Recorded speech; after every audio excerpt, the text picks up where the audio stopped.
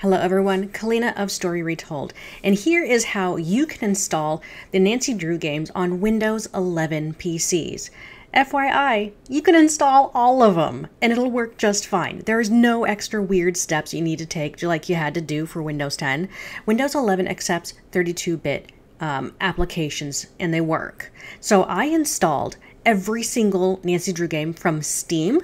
I downloaded all of them, installed all of them, no problems whatsoever. I also downloaded and installed a few games from Her Interactive, the digital downloads. Those also work just fine. And also, I tried out a few discs.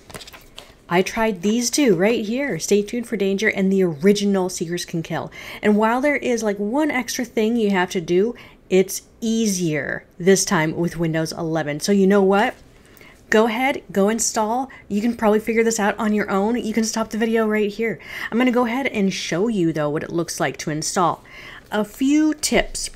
If you purchased a digital game from Steam, a digital Nancy Drew game from Steam, and you uninstall it, you will be able to reinstall later because you own it within Steam's client.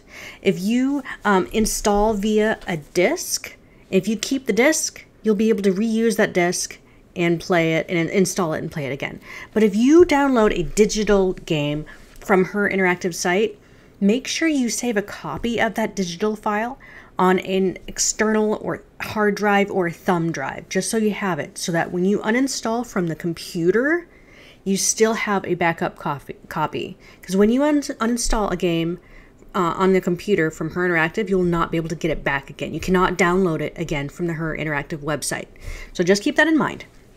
You want to say that. Anyways, let's go ahead and get into showing you how to install the games, particularly with the discs. But I'll let you see what it looks like when you install from Steam and from Her Interactive. Here we go. So real quick for Steam, this one's pretty easy. Once you launch the Steam client and select your game from the library, you can go ahead and click the install button. If you want to create a desktop shortcut, this is your chance to do so. The default location for Steam is perfectly fine. So just click next and wait for the download. You can see the progress down here. Once it is done downloading and installing, just click on the play button and you can start playing the game.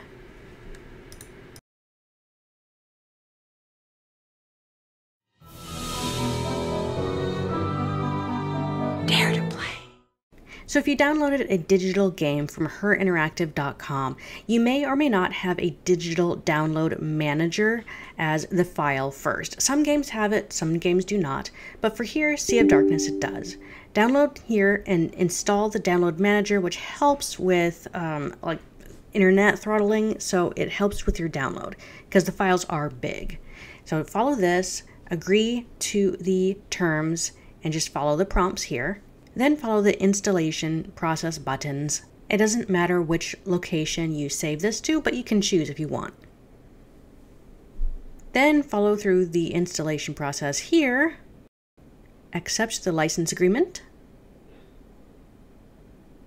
Choose the location if you want, but you know what? With Windows 11, the default is perfectly fine. Then hit finish and play the game.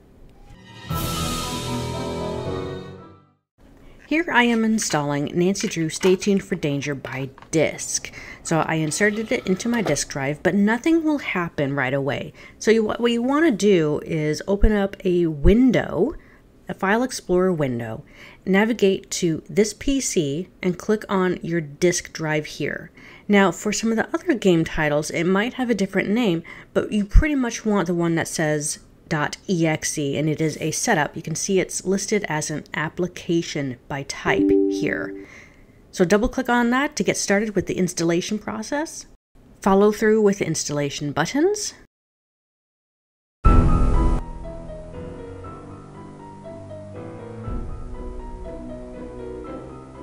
Again, it does not matter where this game is installed to because the Windows 11 will find it. Use the recommended installation type. When you get to the Select Component screen right here, select No, I will install DirectX myself. The chances are that your machine will have the latest version of DirectX and you don't want to install this older version. Then you can start playing your game.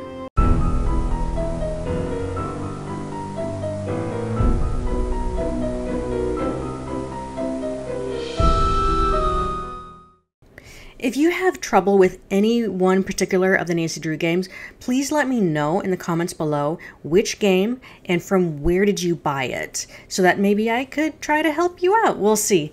But thank you for watching, good luck, and enjoy playing those Nancy Drew games, especially those old discs. Yay! +1 from Microsoft. Thanks for watching. I'll see you in the next video. Bye!